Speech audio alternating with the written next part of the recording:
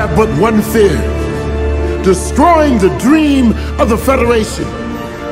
Compared to such a loss, I do not fear the Klingon Empire.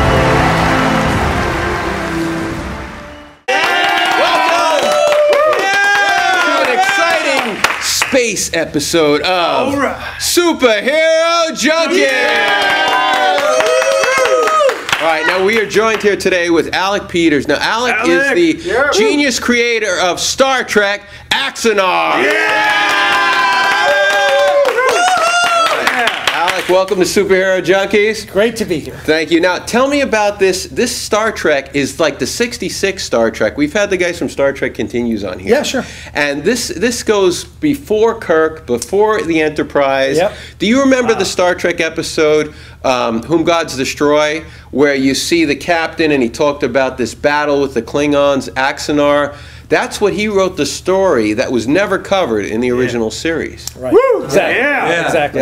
Yeah. It was. Well, I always loved that character, Garth of Izar, and Kirk talks about him as his hero. So it's like, wow, don't we want to know who Kirk's hero is? Kirk's such a badass.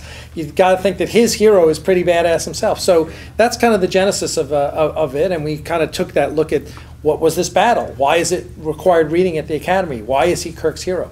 And so it takes 21 years. It takes place 21 years before Where No Man Has Gone Before, the second pilot and the first Kirk episode. So yeah, so it's going to have a little different look. It's going to be in a time period we've never seen before. You see a couple people left over from Enterprise that are still alive, and we also see some people you'll see in TOS. Now, they already have Prelude to Axanar is already online. It's like 21 minutes. You could see it now.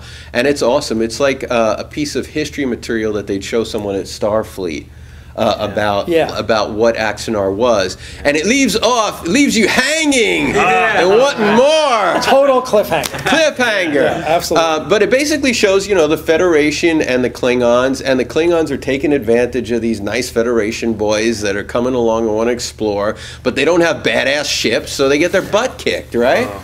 Yeah, that's pretty much it. I mean, it's the Federation is all, you know, peaceful, explore, we're going to build this Federation, and the Klingons are an aggressive, expansive empire. And the two clash, and the Federation isn't quite prepared because, I mean, think of it. It's this Federation of planets. You know, originally it's Andor and Earth and Teller and Vulcan and Alpha Centauri.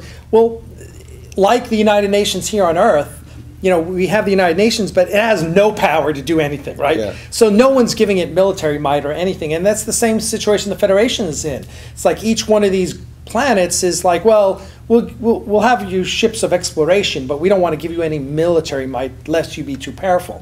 Well, then you come up against the Klingon Empire, and they're like, pew pew. You know? Well, I think what's great about it also is that when you see the Prelude to Axanar, you sort of see them building the Enterprise because they need to develop a ship that's strong enough to battle against the Klingons. So you see like the beginnings of how those ships were being built, and which became like the standard for all the Star Trek films and everything like that. Right. Yeah. So we talk about the arms race, and what is that like? So the Ares class in Prelude is the first warship the Federation ever built because they never needed one, but now they need one. They better get their act together. And then the Constitution class, which is the Enterprise, is what they're in the process of building, and the Klingons are developing the D7, which those are the two ships you see. So 21 years later, by the time of Star Trek, the original series, these are the main ships of the line that both the Federation and the Klingon Empire have. Now you've got Tony Todd, who is incredible in this. He's awesome. Okay, Gary Graham from Alien Nation and also from Enterprise, played a Vulcan. You've got Kate Vernon from Battlestar Galactica. Who else? Who else do you have there? And Richard Hatch. And Richard Hatch. Can't forget Richard Hatch. Plays Karn, the Klingon. Yeah, absolutely. Yeah, it was. You know, Richard. It's almost 2 years ago that Richard came on board because he was my first acting coach 20 years ago, and he's a good friend. And I pitched him on it, and he just jumped at it. Jumped at the chance to play a Klingon. And then we got J.G. Hertzler, who plays Martok in Deep Space Nine. And then we got Gary Graham, and then we got Kate Vernon, and then finally we got Tony Todd. And they're all just so amazing, and it really made Prelude to Axanar. That's really, it has enormous star power. So then a noob like me can slip in and not be offensive. All right, now you started this with Kickstarter, right? Yeah. And you asked for like 10 grand originally to do this short, this Prelude short. And how long did it go on Kickstarter? Was it like 30 days, 60 days? Yeah, we did a 30-day Kickstarter. I think it was March we did that. Okay. And back then we thought, well, if we just get 20 grand, we can like really shoestring this and do it on we wound up getting 100 grand. Wow. And after the Kickstarter fees and the Amazon fees, and you pay for the perks for everyone, you wind up with about 80 grand. Right. And so we wound up spending, I think, close to 90, a little over that. But that enabled us to do Prelude. And Prelude then was basically the Kickstarter video to do the feature, to do Axanar. Right. And that we got $638,000 in August from that Kickstarter. Wow. And that enabled us to now, we just got, this week, we just got a 16,000 square foot warehouse in Valencia. Our offer was accepted. So we're excited about that, and we're already talking to other people who want to use the studio. So we're going to be building all our sets, the full bridge, corridors, everything that we need to Axanar Klingon bridges, the works. We're going to build that up in Valencia, which is about 30 minutes north of here. Wow, that's awesome. You guys are going to have to come do one of your shows. We have All right. Now, so you've got the Klingon bridge. You've got not Enterprise, but the Ares bridge. Yep.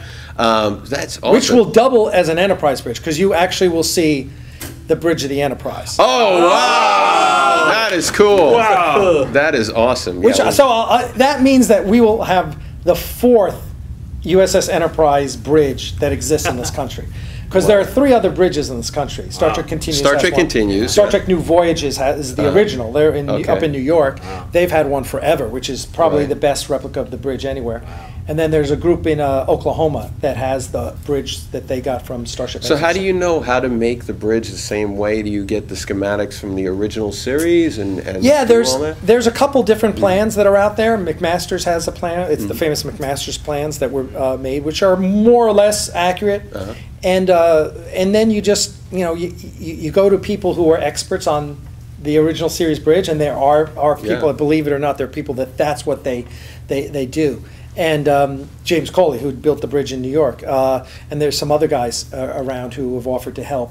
And you get all these enthusiastic volunteers, Star Trek fans, that say, I know I can make the buttons, I can make the screens, and you get them all to come in and contribute here and there. So building the Enterprise bridge is actually the easy part. The Ares bridge is a little more difficult. More importantly, we're going to have a bridge that will be able to swap between the two. Awesome. Oh, that's good. Wow. So you'll be able to shoot, we'll be able to shoot the Ares stuff, and then we'll be able to shoot the Enterprise stuff. And it'll be the same set, just it'll take a day to refit, repaint, stuff like that. So when do you start shooting, and when do you think the whole thing will be wrapped that we can actually see the Axanar film?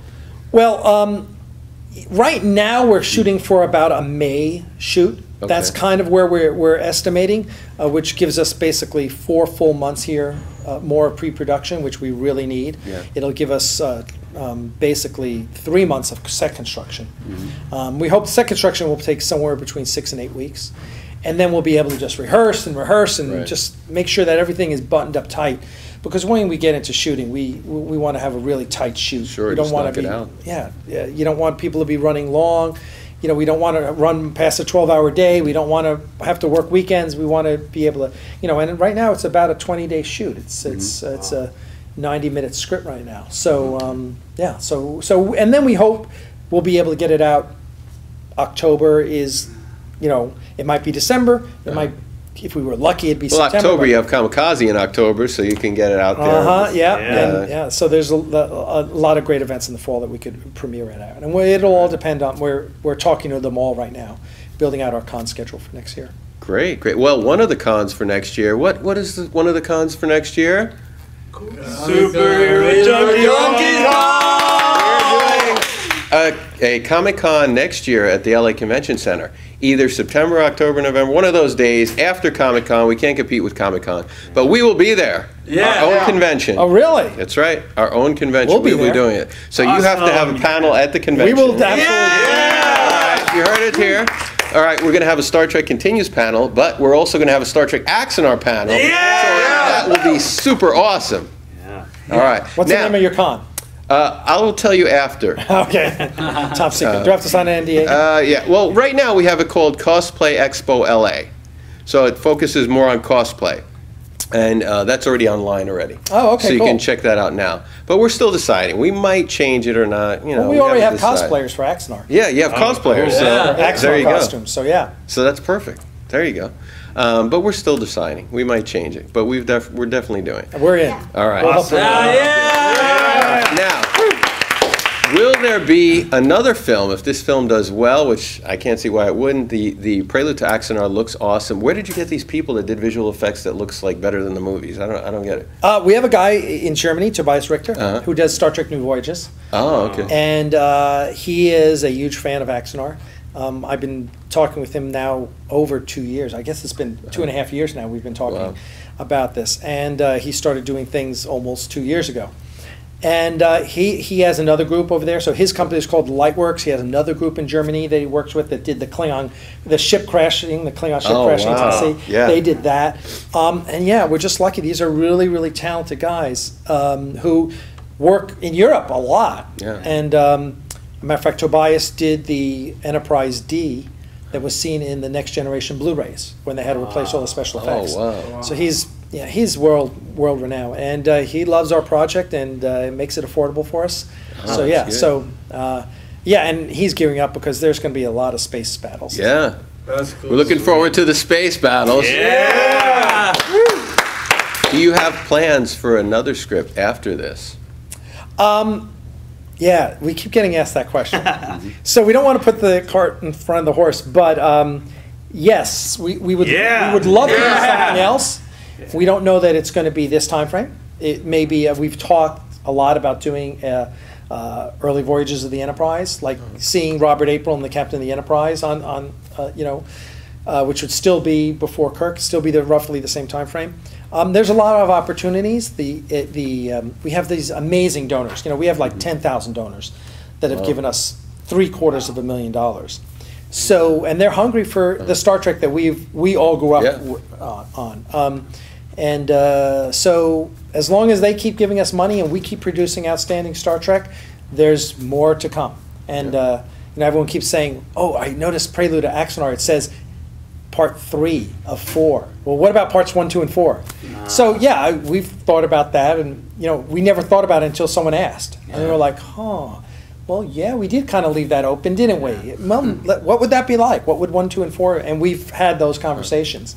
So I think there's lots of room and I'm signing a 3-year lease on this facility. So we got to film something in it. Well, that's the way to go. That's the way to go. So we look forward to that. Prelude to Axanar. Go see it now. And Axanar coming soon. Yeah! Superhero Junkies, and we'll give you all the details. Thank you so much.